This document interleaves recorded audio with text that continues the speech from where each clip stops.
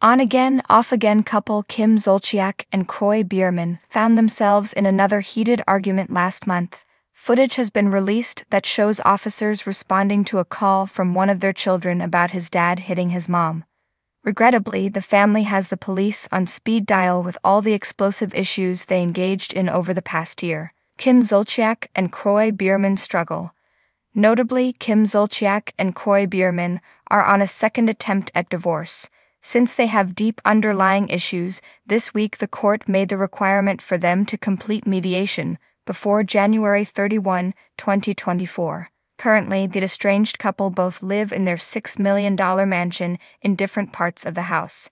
However, the judge required the couple to place the home on the market to address their devastating financial issues.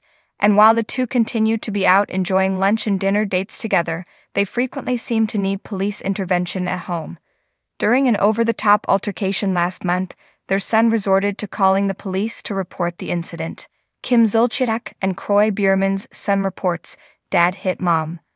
According to a recent report, one of Kim Zolciak and Kroy Biermann's 4 kids called the cops saying his dad was hitting his mom in a fight that erupted outside of the Georgia mansion. On November 20, police arrived at the Zolciak Biermann residence. Initially, Kroy is shown shouting at an officer and vaguely answering that their fight was about their lives being destroyed. Additionally, he continues by being combative with his tone to the officer saying, "Nothing will happen just like last time." Officers attempt to sort out the issue.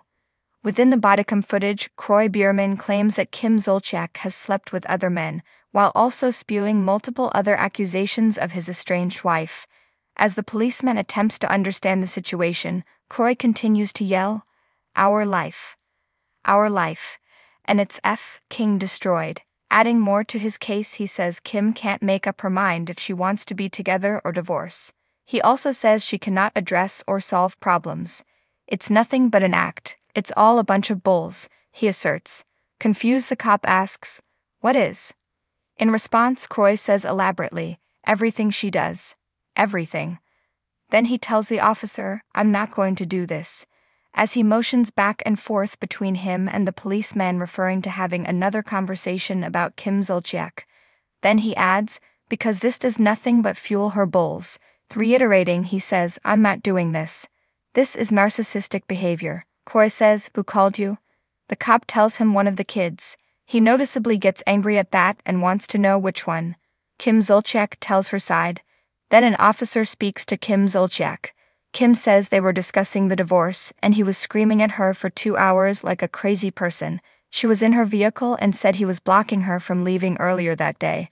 The officer asks, "Are you hurt in any way?" She tells him she isn't, but returns to the issue of Kroy yelling at her uncontrollably. She also mentioned her son wanting to leave and go to a friend's house earlier in the day to get away from the fighting. What do you think about the fight from November 20 between Kim Zolciak and Kroy Biermann? Do you think they will complete the divorce or reconcile? Drop your comments below.